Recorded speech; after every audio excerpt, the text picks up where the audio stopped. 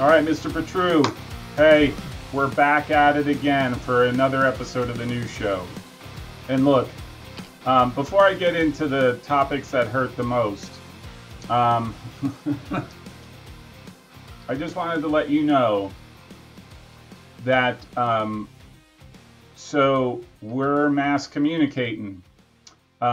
We are now. This is now going to be, or is going to be, a podcast on Spotify and Apple right now. So I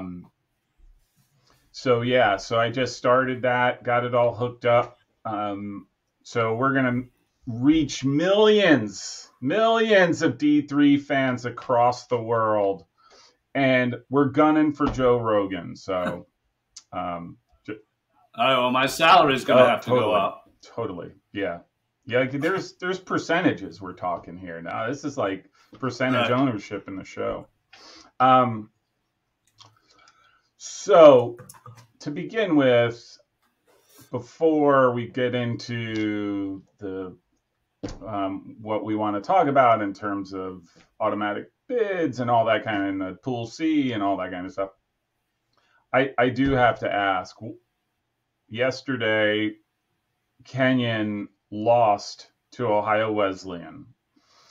And I will just say, I know this might hurt, but Ohio Wesleyan basically culminated probably one of the best seasonal turnarounds that I've ever witnessed, right? Like they were 0-4-2, 0-4-3, whatever it was. And then just won everything, including the NCAA Tournament final, beating your beloved Owls, 2-1. So I'm just gonna ask, because mental health and all that stuff we talk about nowadays, and you being are you okay? Like, are you okay? Oh my goodness! I told you I had some things to say before I got to the painful stuff, and this is obviously the painful. Right. Well, I don't know whether that actually sort of segues into one of my topics I've been wanting to talk about. So I don't know if you want me to talk about it or not. Roll with it, brother. Roll with it. All right. I didn't even catch that result yesterday. So OWU won. Oh my gosh, you didn't know? No. That was a weird. Even before Kenyon scored in the first half to go ahead, I have a bad feeling all the time. If I even hear the letters OWU it's very traumatizing. And Kenyon could win 20 games in a row, and I'd still think they were going to lose the next 10. Like, I'd be convinced of it. And that Jay Martin is like so. I mean, who would have ever expected possession-oriented OWU to do a kickoff to try to score in the wind? And,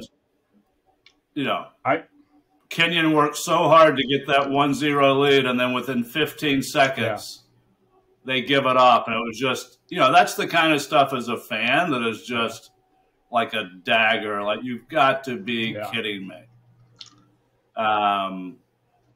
And, that's where I go crazy about, like, is it the coach? I mean, like, how? Anyway, I have tons of thoughts about it and about Kenyon, and then I'm feeling way. I think the coach feels too much pressure. They need to adjust their approach a little bit and just have fun and just go for it. But they got to stay. They're doing too much trash talking and they just got to go play and focus on the details and not make mistakes. But so the thing I wanted to talk about for weeks now, and I wasn't quite sure how to do it, is one of my favorite topics is narcissism, which I think is like one of the themes of our culture. Oh, totally. Look at us. Right. Exactly. And, I like to start my little narcissism talk with what I often hear a lot is, "Oh, honey, you're not narcissistic. You're just self-absorbed."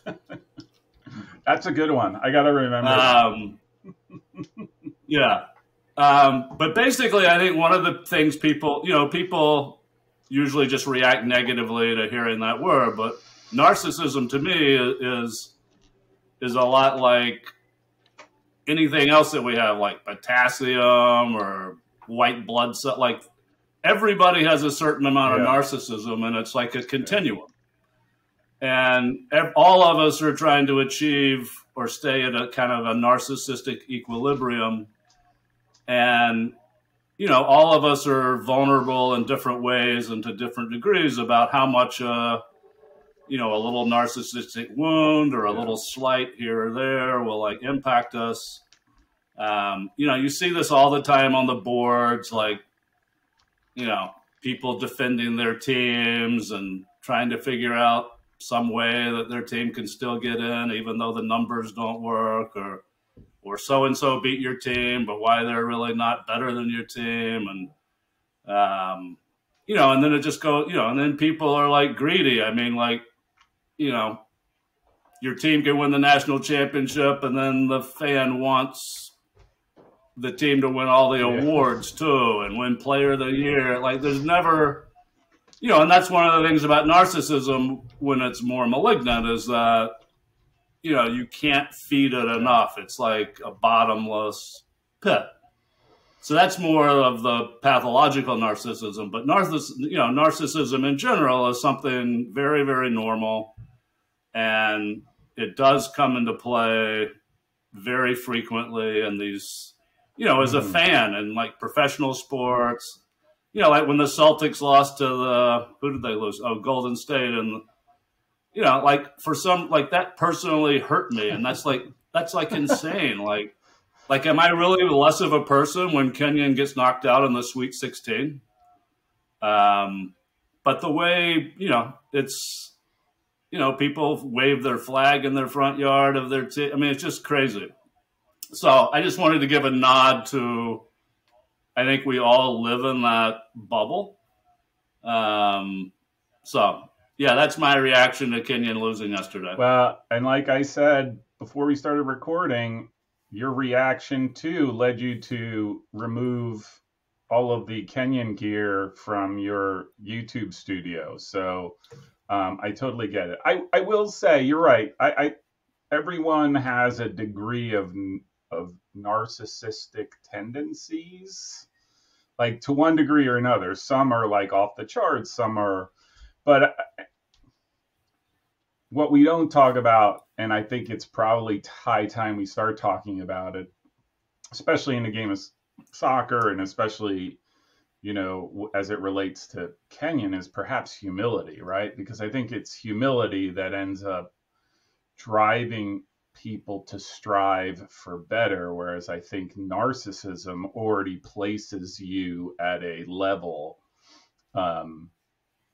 at a higher level than others, right? Like, and I think when you're humble, and why all soccer, you would listen to them. Oh, I just, I get to work. They try to be as humble as they can. And I think that's an important attribute that I don't think people talk about enough. And I'm no psychologist. Yeah, and I think the whole psychology of how teams approach, is really, really important. Like there's teams that think, oh, I think we have a chance to beat them, or if we play really well, we can beat them. Or I think maybe what's worse is like a feeling of we have to beat them, or we must win, or else everything, is going to cave in around us. And there's a right balance between, being very, very confident, but also totally respecting your opponent and, just giving it all you got and then letting it fall where it falls. I will say, and I don't know if it plays into it, but I maybe this is why, there have been some games I've been impressed with, just your team, right, with Kenyon. But that's a good point. Like, I wonder how much pressure that they put themselves under based on last year and thinking like, well, if we just tweak this, that, and the other, we're going to beat everybody. And there are times that they just didn't look impressive in the league, like just not something that I expected out of them because they have such quality. Yeah. Yeah, it's actually more than just it's a 10-year pressure, and I think Coach Brown, who's done a great job, is like, people have described him as obsessed with winning a national title, and they've been so close to the Final Four a couple of times, and each time, like when you lose in the Sweet 16 in PKs, or a ball rolls under your foot in the 89th minute to lose an Elite Eight game, or it starts building up, and the team, I think, definitely, all these fifth-year seniors. I mean, they're not the only team that has a bunch of fifth-year seniors who came back to try to win a title. So you're not entitled to anything, but you got to figure out a way to just, I don't know. It's, but yeah, I think, Kenyon is probably, I don't want to say this because it's another jinx thing for me, but I don't think there's another team. There's a couple others close, like F&M and, I don't know. There's a couple others, but Kenyon is probably the best program that hasn't made the Final Four in the last 8 years. So, yeah, I think that how to deal with that pressure is, something they really need to figure out. That's true. You probably know better, right? There is probably a psychology to that. Like, look, every time we've gotten close, something has happened, right? Like, again, yesterday, perfect example, go ahead goal, and then takes the ball, right, and launches it, and you're like, what are they doing? Tip for the corner, and then they level, right? Like, I don't think OU had more than 3 or 4 chances the whole game, and they one felt very, very fluky off that kickoff, and then anyway. So I mean, I think the other thing is that they're maybe just not quite good enough. I mean, we're going to talk about Chicago and Messiah, I'm sure, but and whether anybody can beat them, but just go out there and do like your best, and there is something to be right, like. And I see this in club soccer countless times. And fortunately, this is not a club soccer, all things club soccer channel. But you see that even with kids, right? Like what the expectation is the win. It's not the joy, the journey of becoming a better soccer player. It's none of those things. It's always about, okay, you put in the work to win, right? And whatever. That's what. So I mean, I guess the silver lining. This is also how narcissism works: is we adjust to the situation, and so now the silver lining is, maybe a loss is good for them, and now they can regroup. I mean, they still have everything in front of them. They're still going to be a number 1 or number 2 seed. They're still going to have their shot. So. They still got a shot. And they're still, like, let's be realistic, right? Despite the loss, because like I said, Ohio Wesleyan in its own right? You're basically, conceivably, you could say that Kenyon, whatever rankings you're looking at, 4, 5, 6, in the country, lost to a team that legitimately you could make a case is like also definitely a national program, right? Like they might not be necessarily ranked because of sort of how things have shaked out for them in the early part of the season, but right? I mean, they're legitimately good. No, it's not like you lost a fluke game to, I don't know who in the Wittenberg. Right. No, I think this was a more, they're pretty, this is different than like Denison beating Kenyon last year. I mean, OU had not given up a goal until yesterday, since like September 17th, except for like they beat Hiram 7-1, so they gave up a goal to Hiram. But otherwise, they hadn't given up a goal, I think, since they played John Carroll. And they're going to be, I mean, the two could play again. But yeah, Owu will definitely.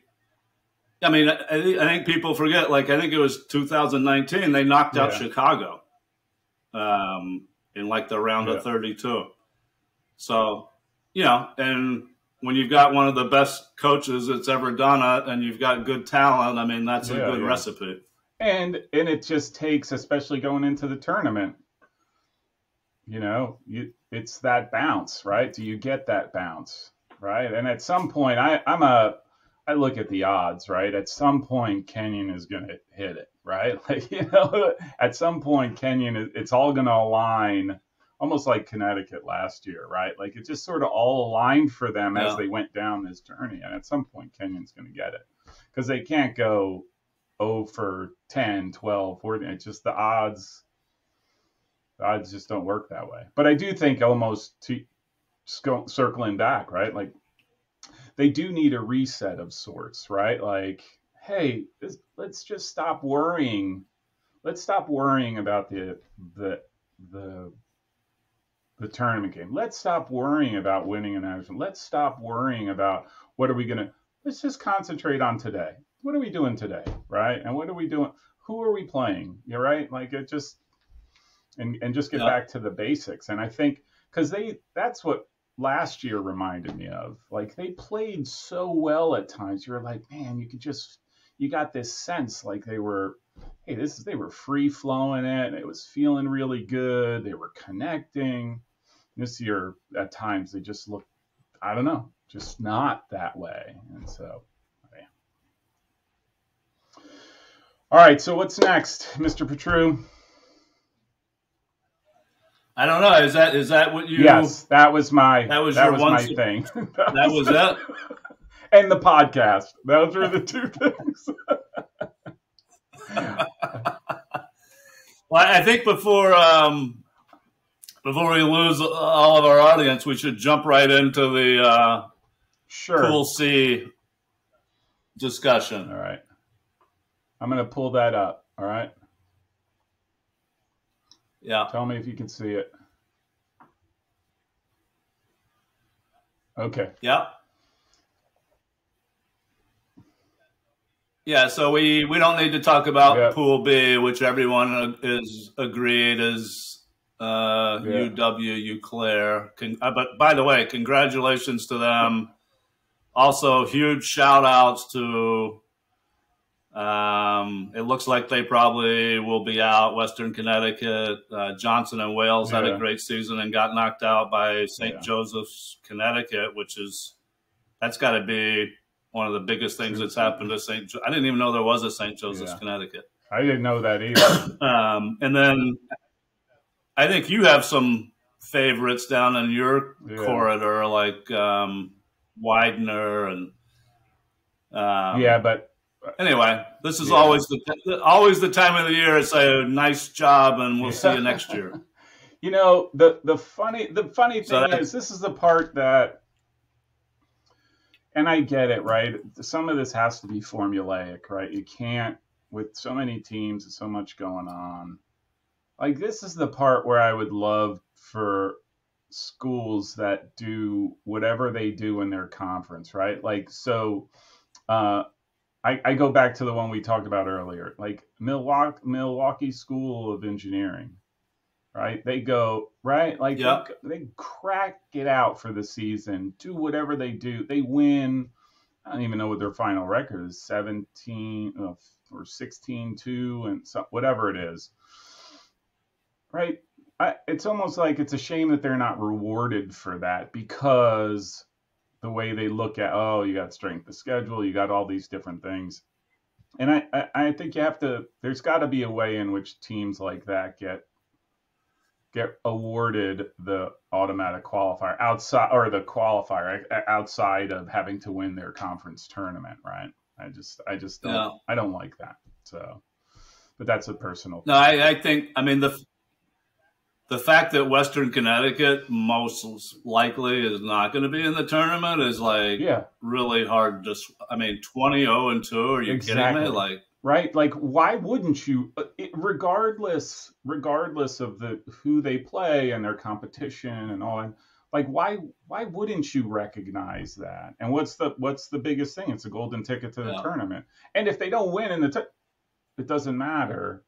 I just think why don't we recognize that, or why doesn't the NCAA, the folks who pick that stuff, recognize that sort of achievement? Because it is, regardless, they still do the same things they have to do, like a Case Western or F&M or Gustavus Adolphus, right? They do that same thing. They day in and day out, and they win and they win and they win. I just don't. Well, and they did play some good teams, and they still haven't lost. No, it's like that's hard to do. I mean, how are you out when you've never lost? That's hard to do, right? Like, just consistently winning. So I don't know. This one, by the way, so the Pool C isn't so set, right? Like, I think there's probably like 25, 26 teams vying for 20 spots, right? Like, I think that's the number I roughly got. Yeah, I mean, I in my list we're going to get to, I think I have a few that are,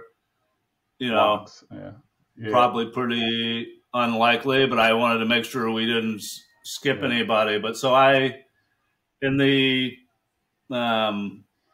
service of not having this be a 3-hour show, I broke it down into the teams I don't think we need to talk about much, that seem like, for me, are like locks or highly. Now, is it possible that one of these won't get a bid and we'll be surprised? Sure.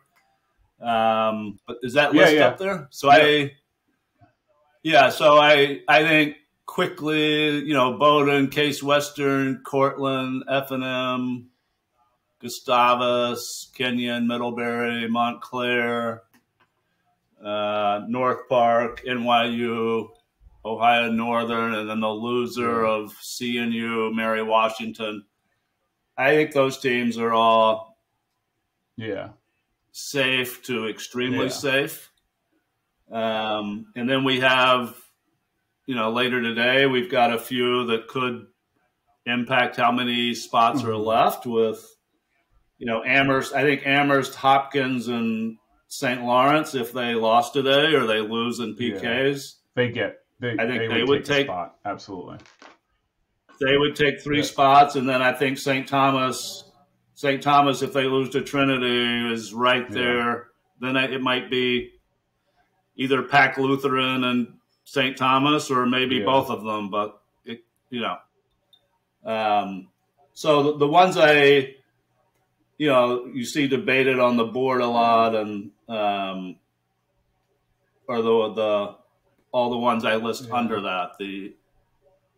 So presuming there's 8 spots, I added Brockport, even though nobody else is talking about them because they weren't ranked. So that's a big negative for them, as they weren't regionally ranked last week. But that doesn't mean they couldn't pop on there in week 4. And when you look at their resume, I think it's very competitive with some of the other bubble teams. And they, if the committee gets into ranking where your rank wins better than some other teams, I mean, they have wins over Oneonta and Cortland. So those are sort of 2 big ticket wins. So I personally, I doubt they'll get it, since they weren't even in that mix last week, but I wouldn't be surprised. Again, people are writing off Carnegie Mellon. I don't know if that's accurate or not. I'll say this about Brockport. They're a team, to me, that if you just look at numerically, like if you just make a formula, they get in because of the 2 wins that they had, Cortland and Oneonta, and then Oneonta winning it. Obviously, like that says a lot, and I think they would get in. Carnegie Mellon, I'm not too sure of. They don't. Right. Did now I can't remember. Did Oneonta, Brockport go to PKs, or and then Oneonta ended up winning. Yeah. Yeah. That's so a tie, that's, you know, so they, right? Isn't it? Yeah. So they beat Oneonta once and also tied them. So that's why I say, like, to me, of between them, Carnegie Mellon, and I'll even say Catholic, like, Brockport makes a very legitimate case for getting one of the spots. Yeah. So Carnegie Mellon, they actually have one of the better records when you look at this whole group we're going to look at, and they have a good strength of schedule. They only have the one rank win. That may end up being a question of, you know, will the committee go deeper than Case Western and Ohio Northern in the what used to be the Great Lakes region. Catholic, I think, has a very, I wasn't sure till I looked at everything, but I think Catholic has a very good chance to get in. I think that's record wise. I don't think against.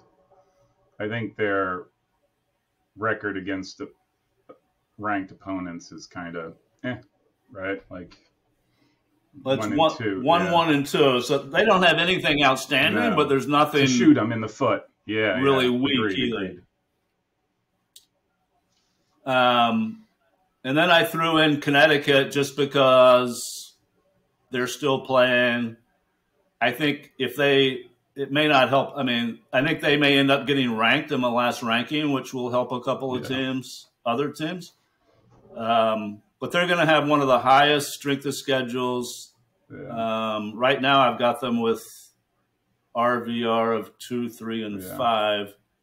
I think the 7, 5, and 5 as a record is probably, and if they lose today, that could be 2, 6, and 5.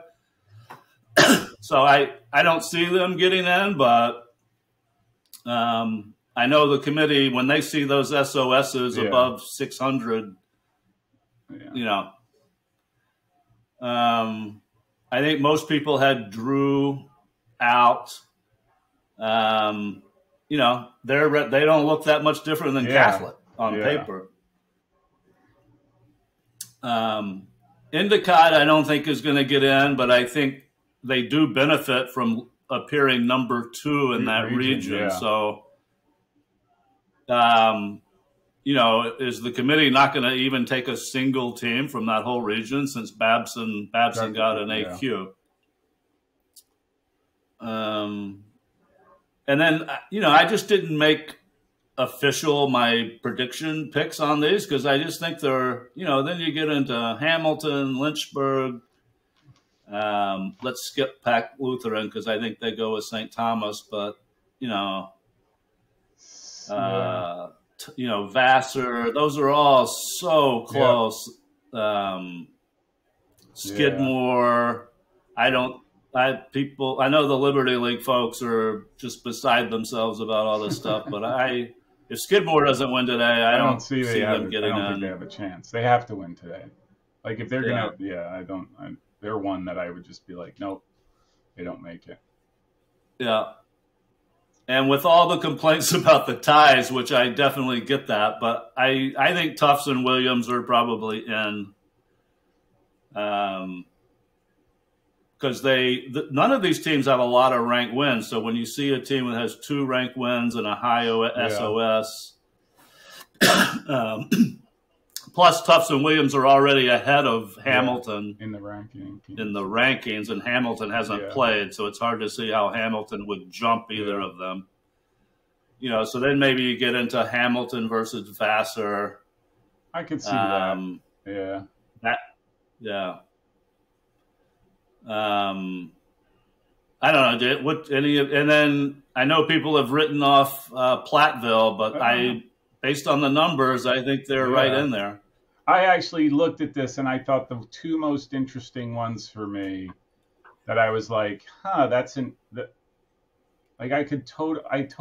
3, right? And we talked about one of them already. Is Platteville. I'm like, again, there's a team that's been taking care of business throughout the season, right? And their 4 losses come against 4 ranked teams, which is not too shabby, right? Like, that's to be expected. They didn't lose to anyone they're not supposed to lose to. The other, right, and they have a respectable strength right. of schedule. The other one is Wartburg. I kind of like that. I like Wartburg, and I could, again, same thing. They did what they had to do. They're.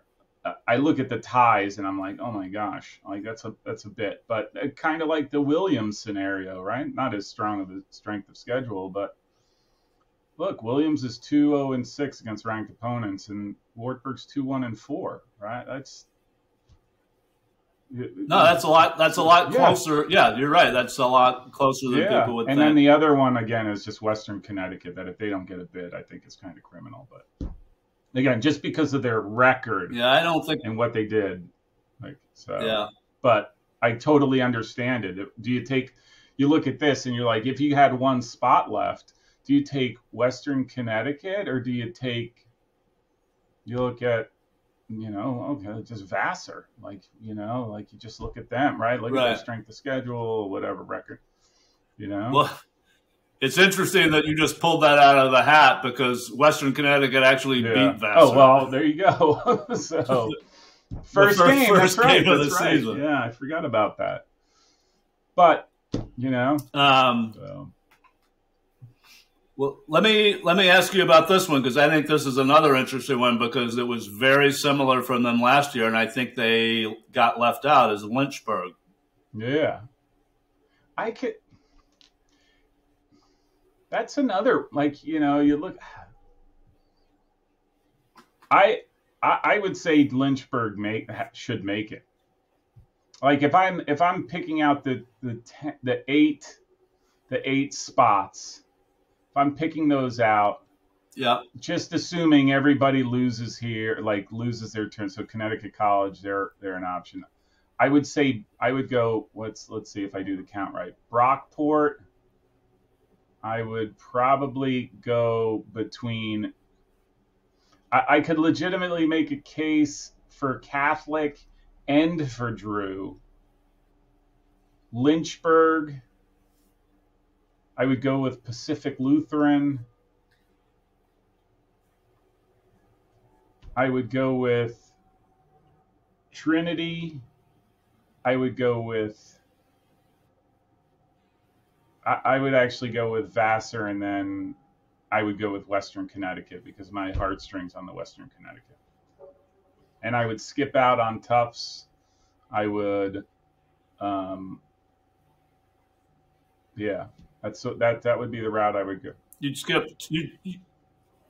Tufts and Williams. It sounds like, and that must mean you'd skip Hamilton too. Correct.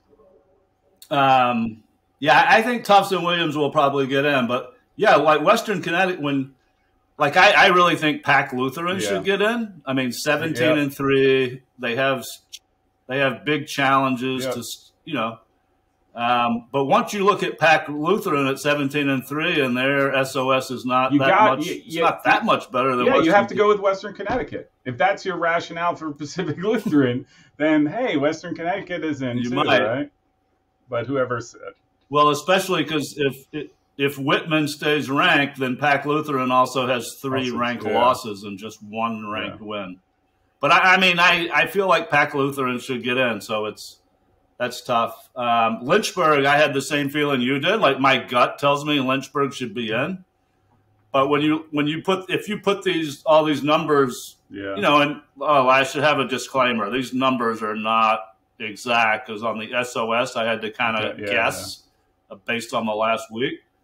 But if you put all these numbers anonymously, I don't know how people would there's got to be people far smarter than you and I to that's why I didn't even try to pick an exact, and when that's not even dealing with Amherst, Hopkins, and St. Lawrence if they lose. Well, those 3 to me put a whole wrench in that, right? So it's come on, they should win, right. Come on, win, exactly. Otherwise this goes out the window. Right, but if at least one of them doesn't win, you wouldn't be shocked, though. Yeah. By the way, who are you picking in Amherst Con College today?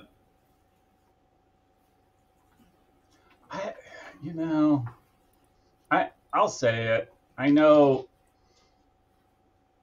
one of the guys on the boards, love him dearly.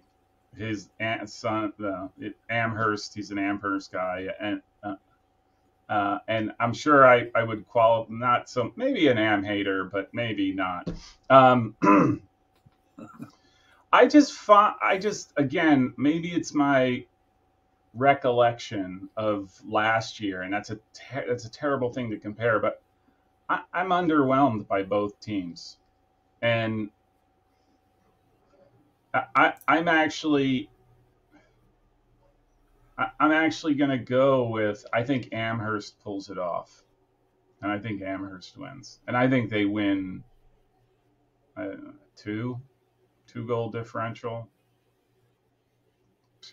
I just think they're going to be up, and I'm not sure Connecticut has ever demonstrated being up, like just totally fired up for a game this year. I don't know. It's just a feeling I get. There's no signs to it. Connecticut's also, I think, pretty banged up. So they don't. So what about speaking of fathers on the board? Nobody would ever concede that their team isn't better than some other team. But what do you think about Middlebury's chances? Who are they playing? Oh, to get in? No. I'm assuming Middlebury's in, but just in the compared to, like, do you rate them ahead of Amherst or even, or? I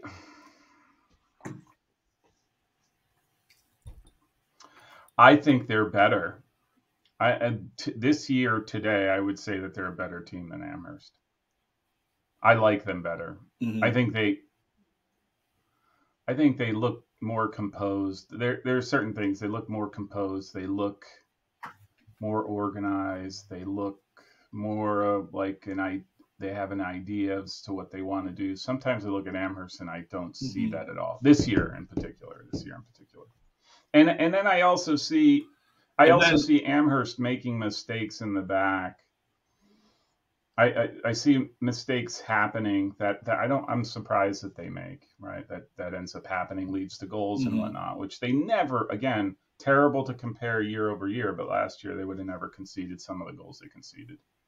And I will say this, and it's terrible of me, and it's not a personal thing, like, and the first place I would start is with their goalkeeper. I think he's a liability. There, I said it. I'm going to go start preparing for the hate mail. And then, of course, because they didn't play this week, like, nobody's even talking about Bowdoin anymore. But I actually, you're a little down on Amherst. I think those are three teams that, I mean, they wouldn't be favored, obviously, but I think those are three teams that could give Messiah just style-wise. Absolutely. Yeah. That I don't disagree. This is now shifting over my thinking about Messiah in particular, because Chicago has had some close games where I was like, ooh, this might be the one, right, where they break. I have yet to see Messiah play a game where I thought they were not going to win.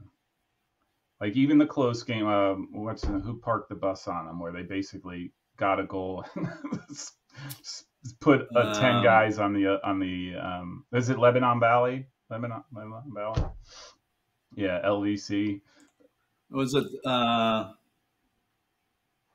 that sounds yeah, because they got a goal and then it was very recent. It was just a week or two ago. And so I just I don't see a team that would stop them. I think a Messiah-like team. Yeah, Bowdoin, Middlebury, like those are teams that I could see, like could surprise them just because of their physicality and how go they are. But I will even say that could be hard for them. So. I think those teams can keep the game close, and Messiah is never going to panic because they're too confident. But yeah, I mean, in kind of a 1-0 game, maybe you trust Chicago a little bit more because they're so used to it. Yes, and I will say they do what Messiah sometimes doesn't, which is they lock down. Like when they lock down. Like you're not getting close to their goal. Like it's just amazing to me. Yeah. Right. The two center backs just basically are together. They're a wall. Like you're not getting around those guys. Right. And so yeah, I could totally see. Again, if you put a matchup Messiah Chicago, I could see Chicago getting a goal and then Messiah not even coming close to getting a goal. Like I could totally see that. But I will say, right. I just watched yesterday. I don't know if you watched yesterday. I logged in 15 minutes late and it was already like 2 or 3-0. I was like, holy mackerel! And you thought, hey, Widener, here's a team. They're going to give them a game. Like they got it all going for them, and they just, hate to say it, looked pedestrian. And Messiah was like licking chops over, how they could pad the stats. So, yeah. I think once all of our own personal favorites lose, I mean, I think most neutral. Yeah. I mean, I think we all are very curious to see Messiah in Chicago. But I also waited several years for Messiah and Tufts to play, and it never worked out. So, I don't know how the tournament's gonna. I mean, that's gonna be, to me, it's is even more. The next interesting conversation we should have is just like, okay, who gets lined up where and who plays who, because I think that's gonna be right. We should do another short show after the brackets come out. Because that'll be interesting, and then just seeing the path of some of these guys. So, all right. So what else? What else you got? Well, I was going to ask. I got one more for you. Just we may have already covered it, but who is sort of your like dark horse picks for? Not to make whether they're going to make the tournament, but like actually in the tournament. Dark horse picks who are going to get into the tournament or are actually going to go far in the tournament? No, that are like, in the like I'll start off and then you can. Do you have a couple for me are Case Western and John Carroll, and I don't think either one of them can get to the Final Four probably or win the national title, but I think they can knock somebody else out. So I think they both could definitely get to the second weekend. I think another team in Ohio Northern could do the very same. Like I don't see them having. They might go into the round of 16 or what have you, but I think they could take out a big dog. I think they have that capability. Right. I keep waiting for North Park. Any others? I'm telling you, I know. I keep waiting for North Park to tune it in and go and be as good as I think they can be. I just wonder, again, another team. I mean, that's another topic for another conversation, is how many teams that at the beginning of the season we were like, these guys are good, these guys are super good, and then just sort of wavered throughout the year where you could never, I mean, case in point, Connecticut, right? Like what happened? Like just, Right. So. No, those first few weeks, I said Messiah, Chicago, and North Park were all like a group together. And I didn't watch enough of the game yesterday to really comment. It looked like it got extremely chippy and even a little bit ugly. But I mean, What about North Central? I mean, they're still undefeated. That's another one. I don't know if they have the. I don't know if they'll again.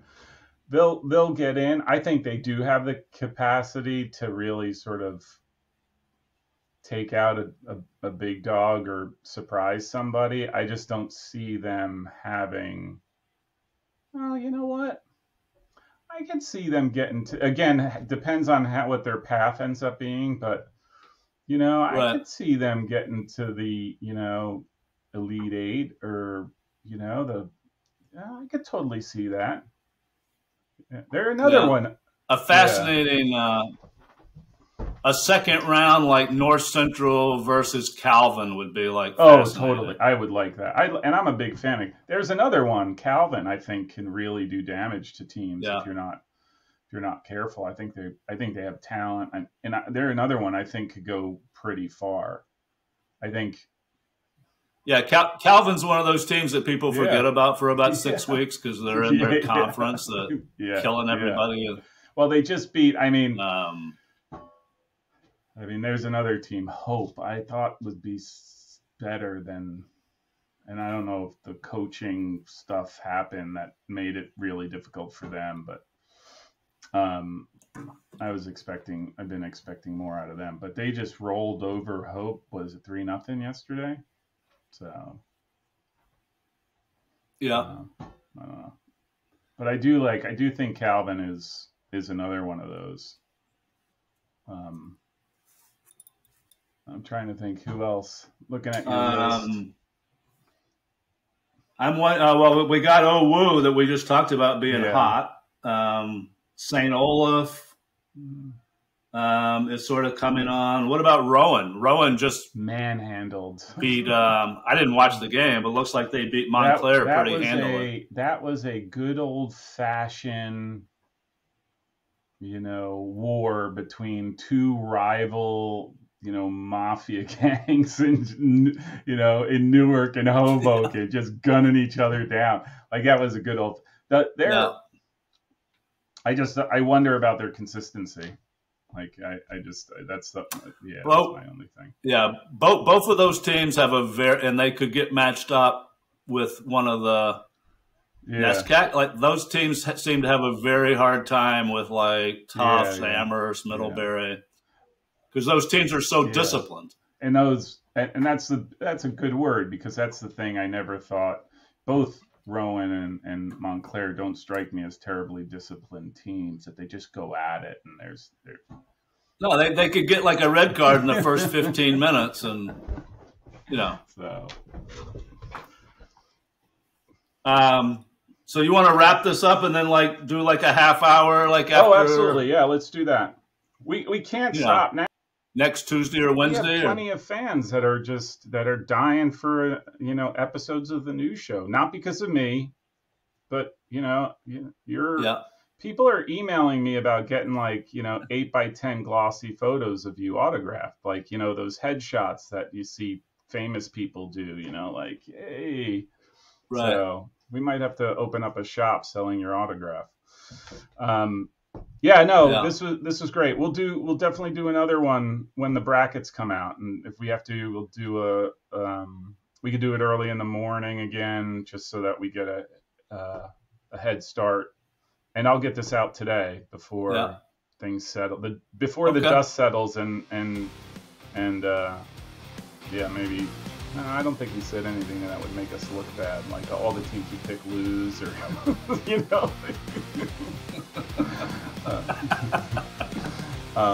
this is great, Mr. Petrou. All right, SimpleCoach. This was great, and I'll see you on the boards. Okay. All right, hang on. Hang on. Let me stop. Yep.